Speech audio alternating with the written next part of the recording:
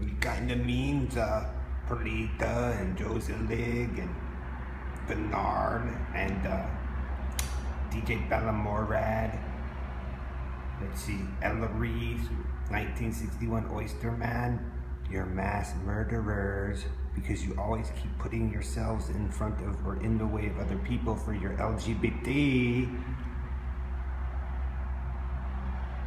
Get it to Bernard and Doug mustache, man. If Doug, you're moving up that closer to there and that DNA makes it up there from one of those dykes, then it has to be you all.